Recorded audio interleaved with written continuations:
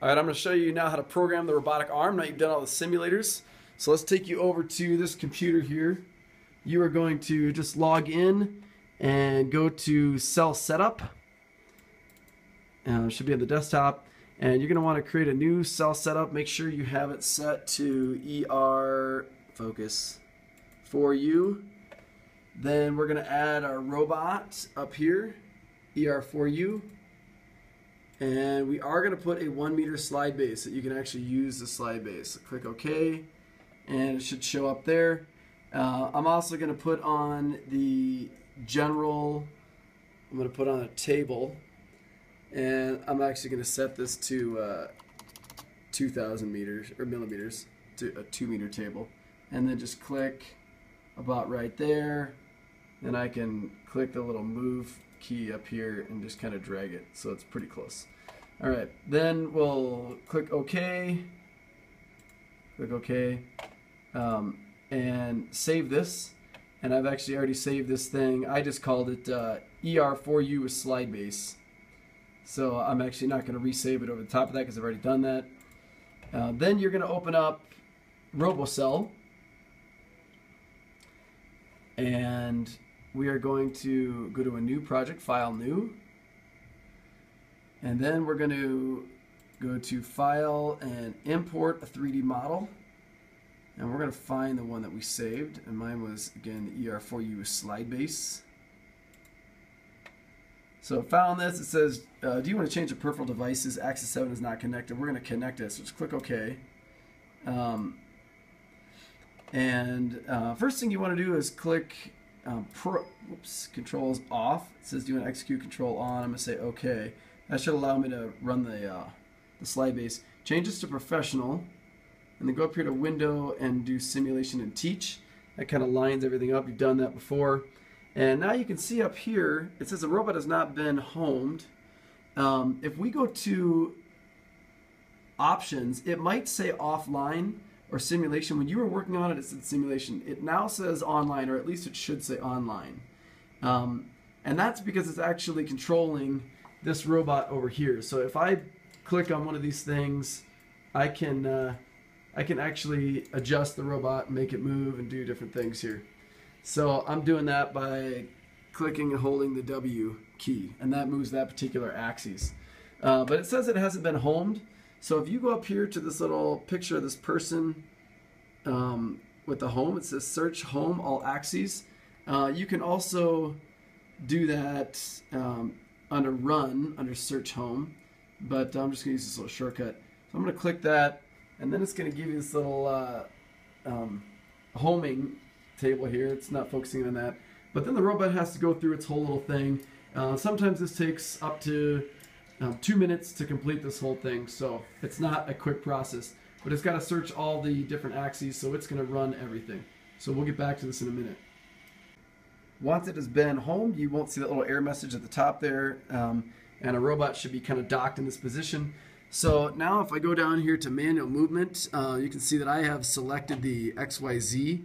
A lot easier to control it. Y goes left and right, X goes forward and back, and Z goes up and down. So I want this thing to move forward, so I'm going to hit one of the X keys. I don't remember which one it is. I think it's Q. Nope, looks like Q went backwards. Then I get this little error. It says it's not in the Cartesian workplace because it won't actually go back any further. So let me change that. Let me go forward, and then I'm going to go down. And okay, so that's how you move it. So I'm going to actually try to move it over that block, but I need to program my home position first. And since I've already moved it, that's kind of screwed it up. So all we got to do is go up here to run, and then just click go home all axes, and then the robot will automatically return back to its spot. I need to teach this position, and again, I should be in Pro. I'm going to include peripherals here, so that the slide base will also work. And I always, well, you don't really need to expand it. You always want to teach your home position as 99. So if I click record, then it knows now that that position is 99.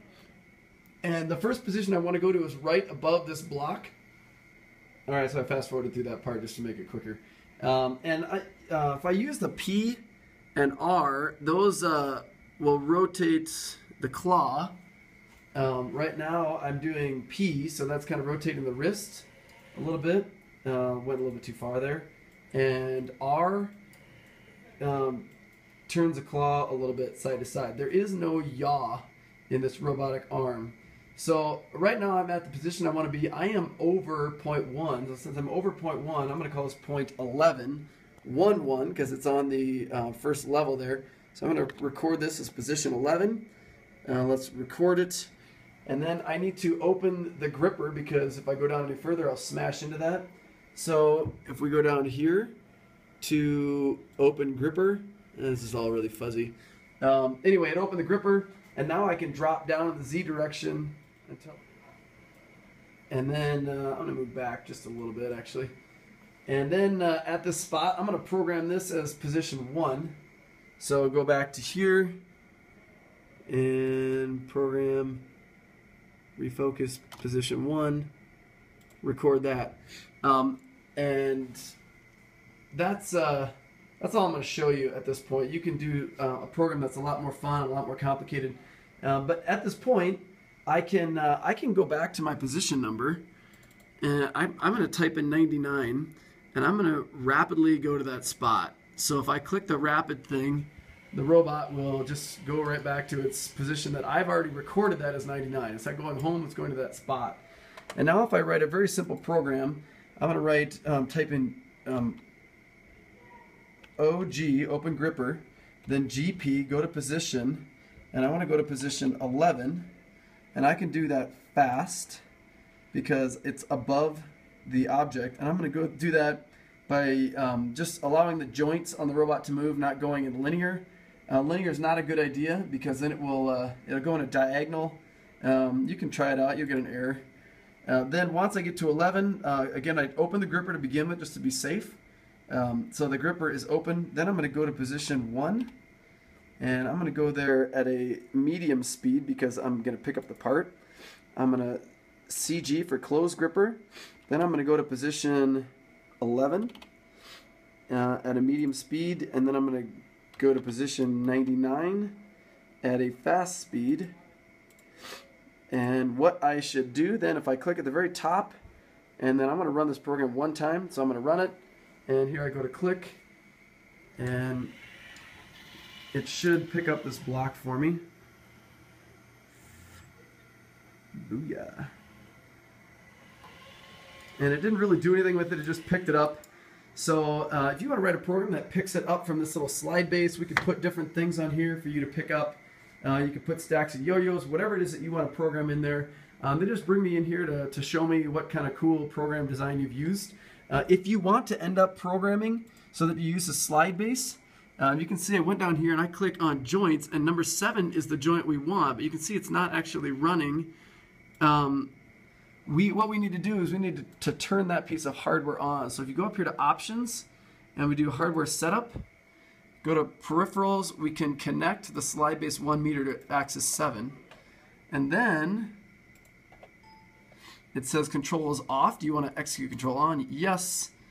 And then 7 is active.